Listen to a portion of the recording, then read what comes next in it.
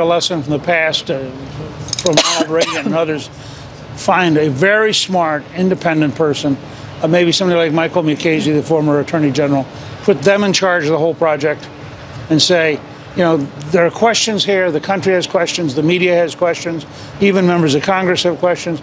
You better have one person who coordinates the administration on that topic, because it's the kind of thing that can grow, and it looks early on like it's not a big deal, and then one morning it's a big deal, and now it's really expensive to deal with. The earlier they have a central person directing their efforts, the less problem it'll be, the faster it'll go away. So, yeah, but isn't that